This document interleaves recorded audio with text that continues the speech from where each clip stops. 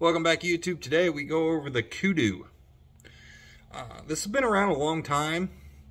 They have these in many different weights, 100 to 150. I don't know if they go up to 175. I think they go up to 150. Not quite sure. They make this in a 2-blade. They even have collars to make them 4-blade.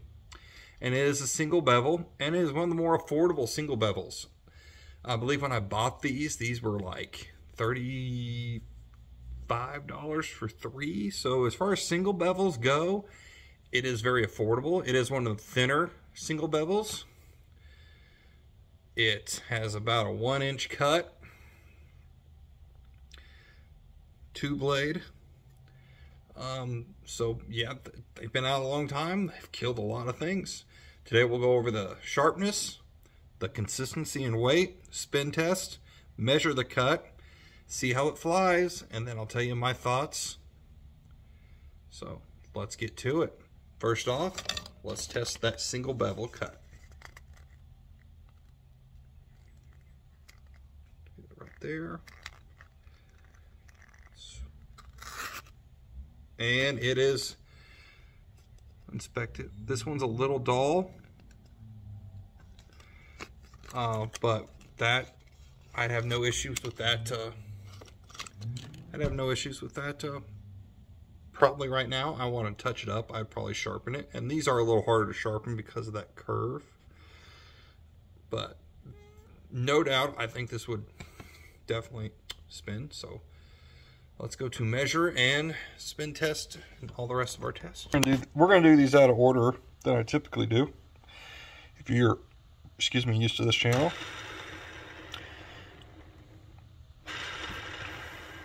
Kudu point spins true. Let's see if I can't get it. Solid point. On to the measurement of cut. Has about a 1 1/4 inch cut. It's pretty good. On to the weight consistency. These are advertised at 125, 126,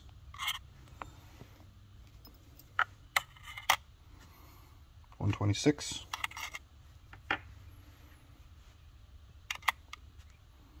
126. They all 3 of them weighed the same. That is tied for the Raven aluminums for being the most consistent broadhead.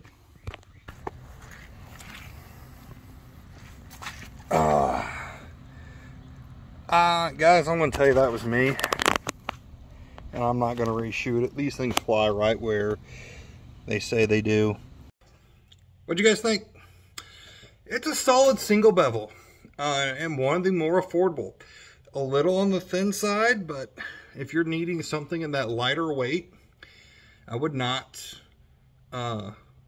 be ashamed to use this. This is a pretty solid broadhead and has a reputation for killing big things.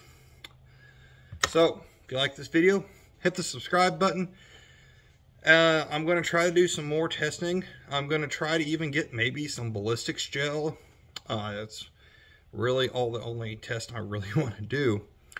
And see if some of these shoot some of these through the gel. Maybe. Who knows? But I do like this. I think I want to keep doing some more of these broadhead tests. Again, comment down below if there's a broadhead out there. I'm going to try to get some more. But again, remember, I have a budget. I am not supported by anyone. This is all out of my own budget. All these broadheads were out of my own pocket. So I'm doing this so if some of these take a while, if you subscribe, if you say you want to see me do broadhead and it takes a while, understand that I'm working with limited funds right now. So, but I appreciate all the support. If you, again, a like goes a long way. A subscribe. Let's get to 1,000 subs on this channel.